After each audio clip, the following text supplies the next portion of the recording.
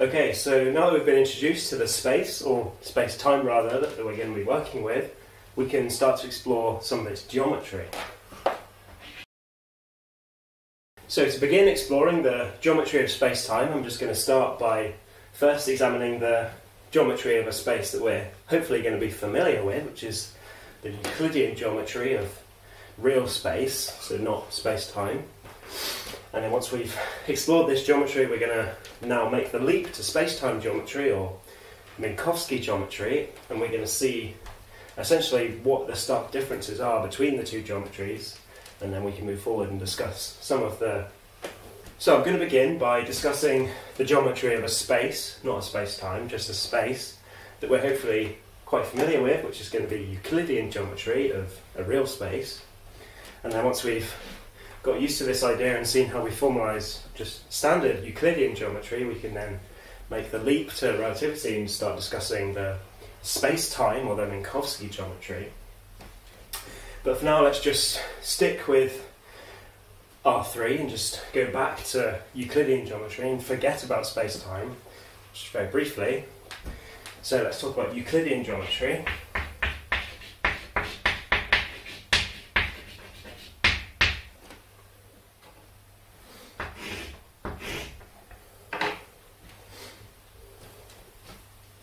So the Euclidean geometry, we're now going to...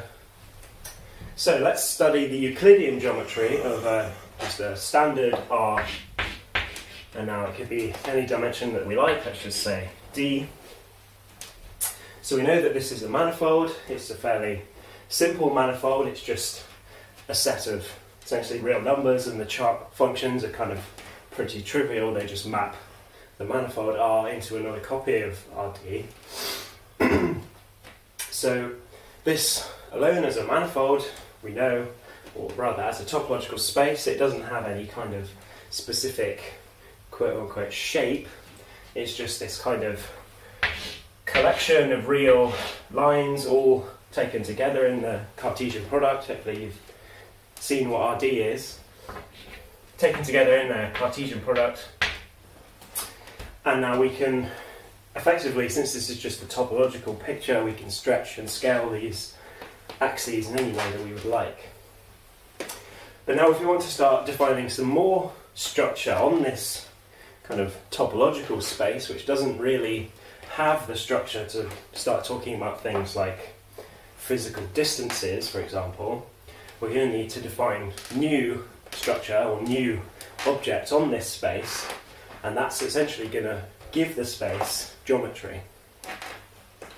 And in looser terms, it's just going to kind of fix more geometric properties of the space, like the distances between 2 points or the angle between 2 points.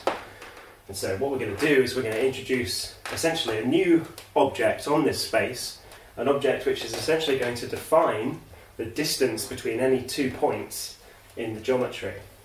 So if we say take any two arbitrary points, let's just pick 2 points on one axis for simplicity. These are just going to have two kind of number values, let's just say A and B. So how would we define the distance now between these 2 points?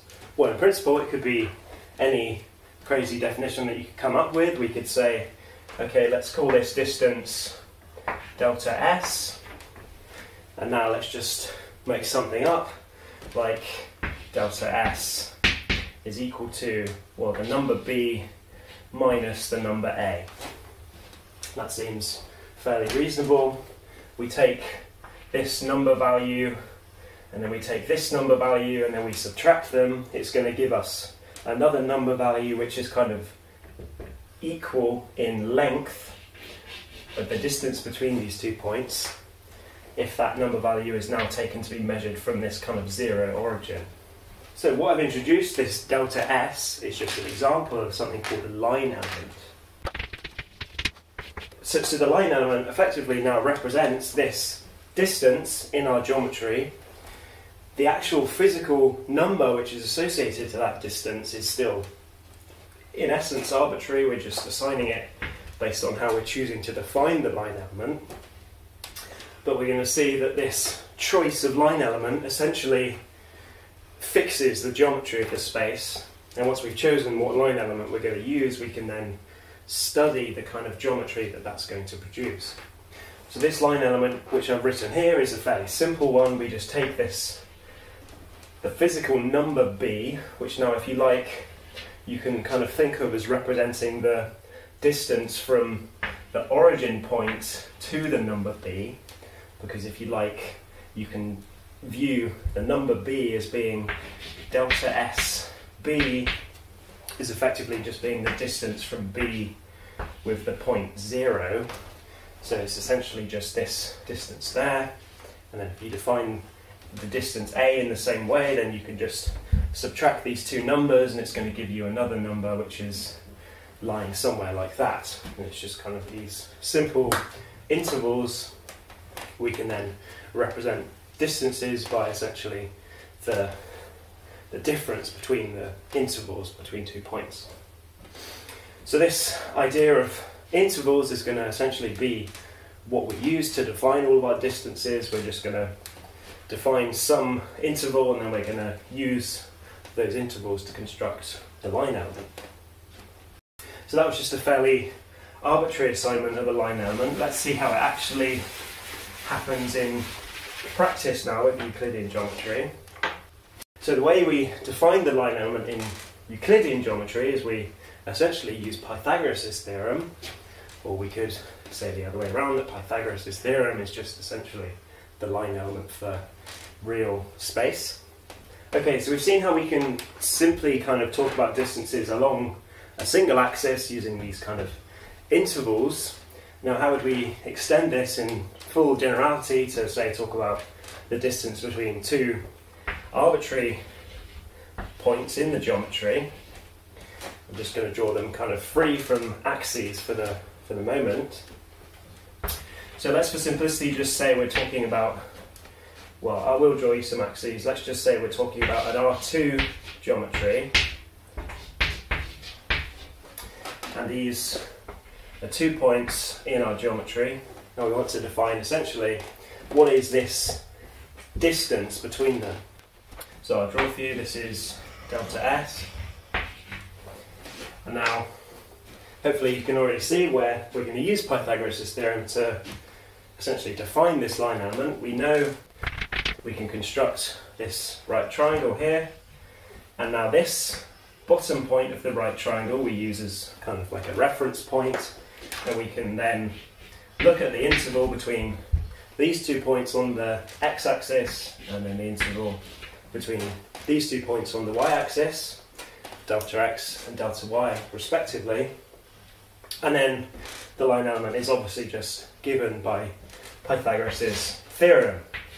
So we have delta s squared is delta x squared plus delta y squared. So hopefully this is very familiar and comfortable notion. This is simply how we define the distance of any 2 points in R3, or sorry, in R2, and if we now had RD, we would just have added onto this as many other coordinates as we have in our geometry. Okay, so this is Euclidean geometry. It's fairly simple and hopefully very familiar. We just simply take intervals, essentially because we're using real number values to represent our points, we can just subtract those real number values and it effectively represents a real number that is going to have the same length as that interval. So I'll just quickly summarise then. We use the notion of intervals to essentially define distances along an axis. We essentially take 2 points, and then because they're just essentially represented by real numbers, we can subtract the two real numbers, and that's going to give us a real number which is going to kind of have the value of the length of this interval between the 2 points. And then using these intervals between points on a single axis, we can then construct any arbitrary distance in the geometry just using this simple Pythagorean picture here.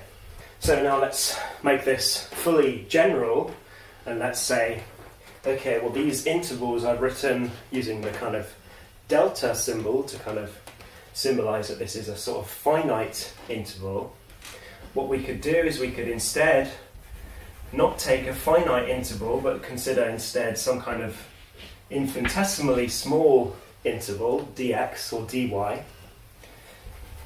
And then instead we can just simply use the exact same theorem to write the following formula, which is now kind of the infinitesimal version of this line element.